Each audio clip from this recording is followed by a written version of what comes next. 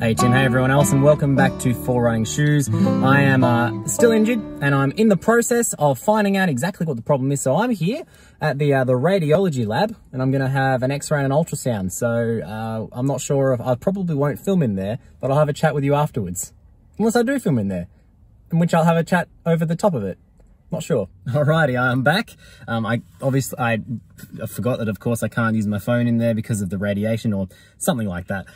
So I've had my ultrasound. So they had a look at both, took some photos of both ankles. I was on the table there for probably 10 or 15 minutes. She had a good look and had a few photos taken with the X-ray as well. So we'll get those results early next week. So it's Friday now. I'll make my appointment for Tuesday, I think. They said they should be ready by Tuesday, and I'll discuss them with my GP. So leave it for a couple of days, and we'll chat with you then. It's been a few days. I am off to the doctor, and we'll see what the results show.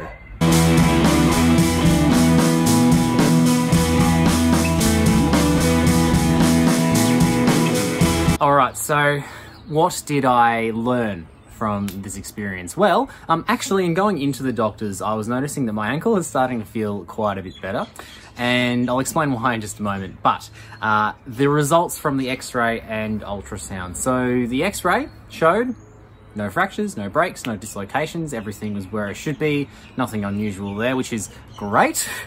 The ultrasound showed no structural damage, so my tendons and ligaments were all in the right places. There was, however, a bit of fluid around one of the joints, so the joint near my ankle, and that's likely to be caused some pain. And so my doctor walked me through exactly what having fluid means. So fluid, it's a normal response. Having excess generally is a sign of overworking. So even though I was adding kilometers slowly to my running weeks back when I was running a little while ago, it must have been too much. And so my body, to heal itself, has put out some more fluid that is generally absorbed by the tissue around it. But the ankle and the foot, there's not a lot of that kind of soft tissue to be able to do that compared to other joints or other muscles around in the body. So then when you continue to walk on it, you're not absorbing, you're putting out more fluid, and it's not going anywhere, so it's not getting any better. Not super damaging, but painful. So over the last week, I have been doing very little walking. I've kind of had one walk a day, maybe I'll walk a kilometer or two, pretty casual. So I haven't been doing my hour-long walks or anything like that, kind of 15-20 minute walks, very gentle, not even that really. So that's been helpful. I've been doing yoga every day. My wife and I have been doing one of Yoga with Adrian's 30-day yoga challenges, which has been good. I'm really enjoying doing that and feeling my body feels stronger and more flexible.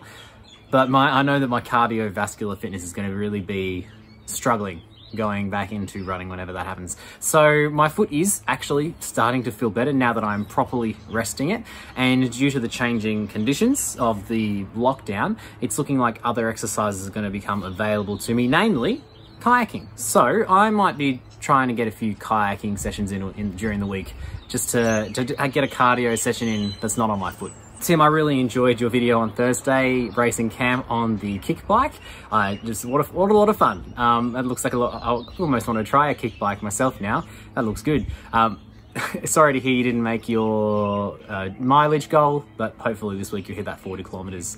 And hopefully next week I've got some more exciting news. But today we've learned that no permanent damage. It's pretty safe to run, but I don't want to run it with any pain. So I'll give it another few days. I'll reassess, and we might be able to get back into running. It's going to be a low mileage week. I think we're just really building back up from not much. So we'll just see how we go. Maybe get some kayaking sessions in there. Thank you very much for watching this video. Please make sure you're subscribed to 4 Running Shoes so as to not miss any future updates. Watch out for Tim's video on Thursday, and I will see you next week.